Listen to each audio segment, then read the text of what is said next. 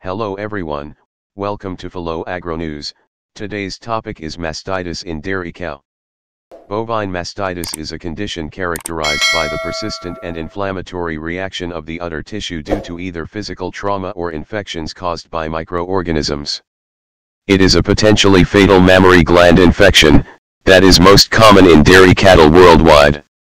It is a disease that is known to cause the greatest loss to the dairy industry. Causes: there is a large group of microorganism species that are known to cause mastitis. These range from virus, mycoplasma, fungus, and bacteria.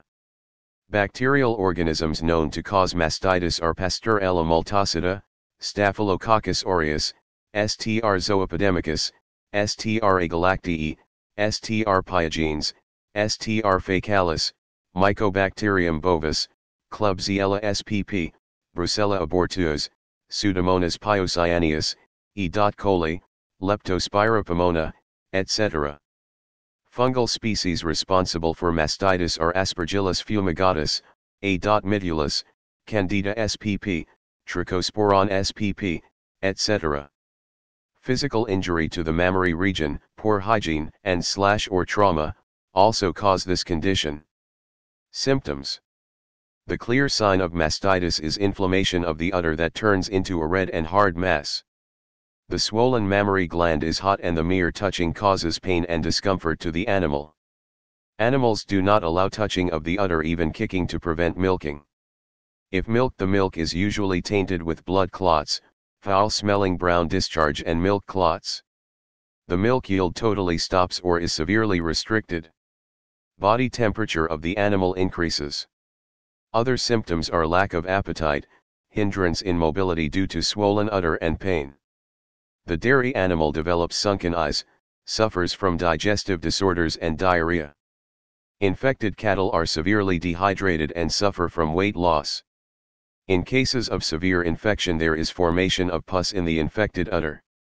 Mastitis can degenerate to tochemia or bacteremia and even cause death as a result of acute infection. Mastitis can be detected at an early stage, subclinical, before the symptoms appear, through California Mastitis Test, CMT. It is a quick test that can be performed on small milk samples. Early detection helps in preventing the progress of the disease into clinical stages and causing heavy losses to dairy farmers. Prevention: it is better to prevent mastitis before it becomes a problem. The below measures can go a long way in prevention. Provide clean, dry, and adequate bedding for cows to lie. Cows should be clean while entering the milking area. Use different cloth or paper towel for cleaning the teats on each cow. Teats should be completely dry and clean before milking. Use germicidal teat dips after milking. Feed the cows after milking so that they don't lie down immediately. This prevents the entry of microorganisms into teat canals that are still open from milking.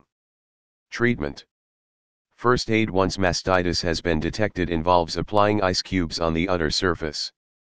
The infected milk from infested teat should be drained out thrice a day and safely disposed. A composition of 5% phenol can be included to the infected milk to ensure hygienic disposal. While milking the herd, strict attention must be paid to first milking healthy, non-infected cows and subsequently those infected. The infected and non-responsive quarter should be dried up permanently. Calves should be prevented from suckling on the infected teat. A certified veterinary doctor must be consulted, and a course of antibiotic treatment must commence immediately. If you like this topic, please subscribe in order to get more videos like this. Thank you for watching.